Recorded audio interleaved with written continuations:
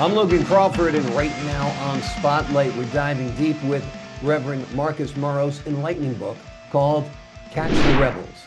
Born from a lifetime of faith and musical expression, the Reverend's debut book aims to uplift and guide readers through identifying and overcoming the negative thought patterns that obstruct spiritual growth.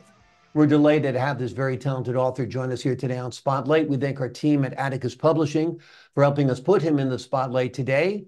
And we ask viewers like you to support writers like him by subscribing to our channel and by purchasing his important book. The links are below this interview. Reverend, great to see you here today on Spotlight. Good to see you. Tell us a Thank you little for having bit about the title of this book, Catch the Rebels. What are we talking about here? well, Catch the Rebels actually derives out of the scripture in 2 Corinthians chapter 10 in our Bible that talks about capturing every thought and bringing it into captivity to Jesus Christ. And there's a particular version that mentions and calls those thoughts rebels. And so really inspired by um, a nephew that committed suicide. Um, and I wanted to address the fact that we can um, be a better help in our communities and to ourselves if we start with ourselves, trying to better our thinking patterns and making sure that we're thinking those things that are um, pure and lovely and things that bring hope and joy. So that's really the gist of why the book was written, and I'm hoping that it will help a lot of people. Uh, I try to make sure that it's very simple and not too complex, but so I'm just really overjoyed at the fact that it's out there now and um, people are reading it.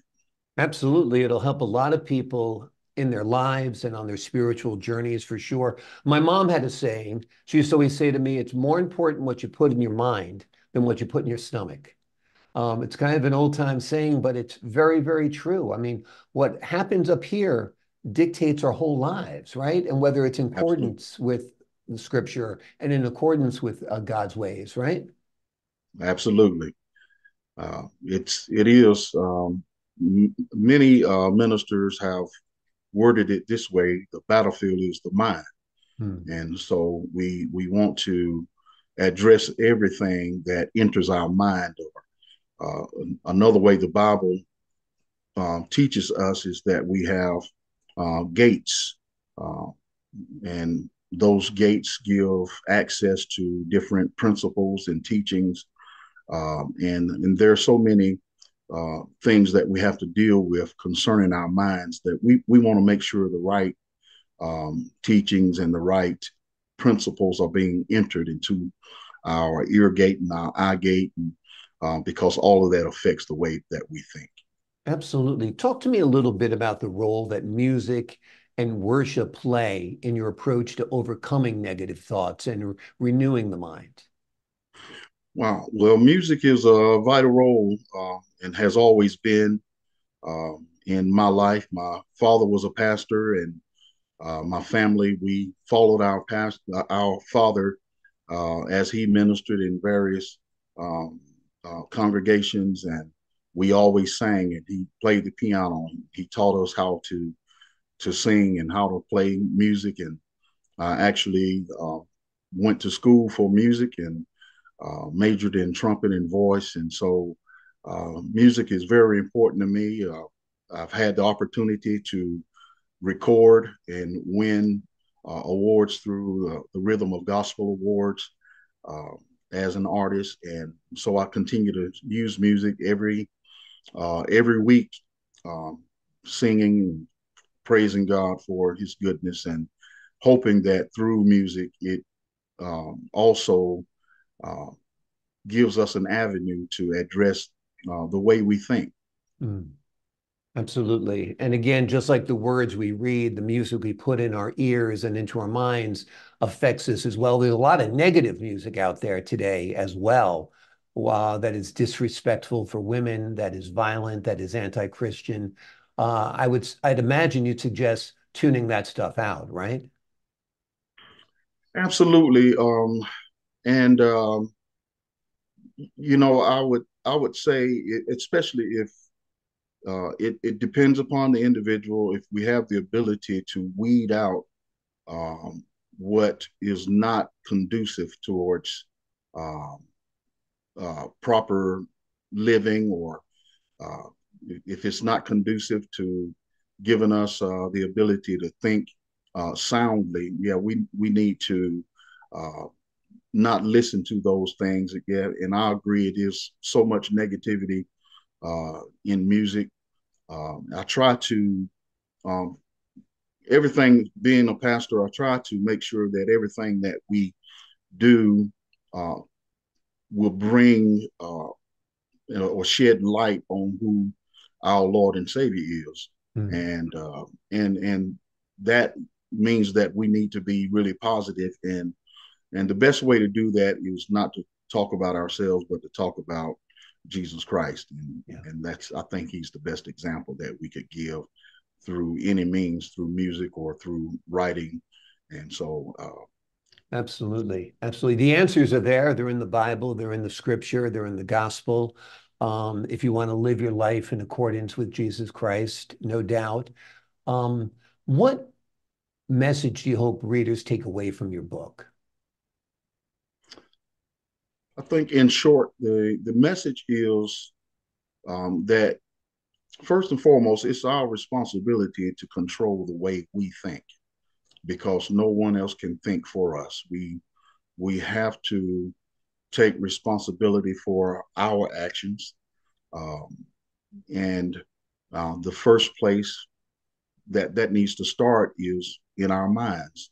Hmm. So I would like for the reader to take away the fact that you can control your uh, thinking patterns. You can weed out every negative thought. You can capture it with the power of Jesus Christ. You can um, think rightly, and you have the ability to learn and to grow and to become a better human being and contribute positively to our society through learning the right principles.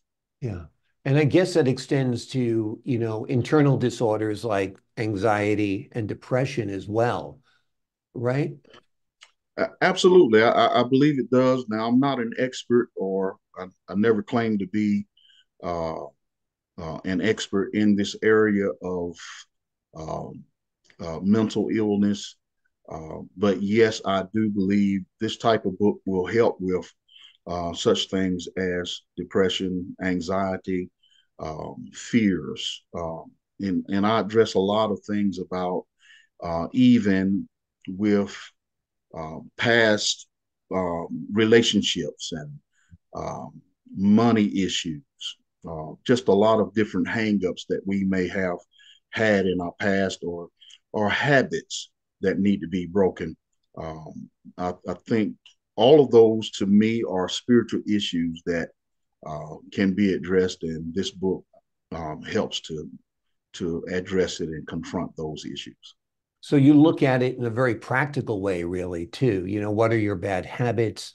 What are your relationship problems? What are your financial issues? And by changing the way we think, we can change our lives. Absolutely. Yeah. Tell I, me a little I bit. Go ahead. I'm sorry, sir. yeah, I truly believe that is the key. The way we think in our society, in every community, um, is going to contribute to uh, our success or our downfall. Mhm. If we're not thinking rightly, then it's going to have a negative effect on everyone that's surrounding us. Absolutely. Tell us a little bit about your ministry. My ministry is we we are known as Victory in Jesus Ministries of North Carolina. Now we go by the name of New Victory Center. As I mentioned, we've been in existence for this year will be 28 years.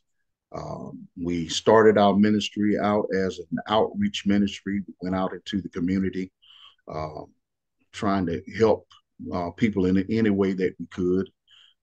And so that's our desire still today, is to just to be a help and a blessing to our community. For the most part, as we mentioned, music, we are known for the music that we present in our worship. We try to make sure that we are being an exemplary example of what it means to be a follower of Christ in our community. So I believe it's a loving, we're not a huge in number, but we are a powerful, small group of loving people that we just want to display the love of Christ and help people to see that there is a better way. There's a choice, and Jesus Christ is that choice. Wonderful. Well, it sounds like you're doing wonderful work with your ministry. Reverend Marcus Morrow is also doing wonderful work with his writing. The name of the book is Catch the Rebels. It is born from a lifetime of faith and musical expression and his ministry as well. It's his debut book, and it aims to uplift and guide readers through identifying and overcoming the negative thoughts, the bad thoughts, the troubling thoughts, the thoughts that can derail your life when you're trying to have a life in accordance with the teachings of the Lord Jesus Christ. Reverend, thank you so much for joining us here today on Spotlight. Thank you so much. I appreciate your time, sir. To the folks at home, I'm Logan Crawford, thanking you for your time this time. Until next time on Spotlight.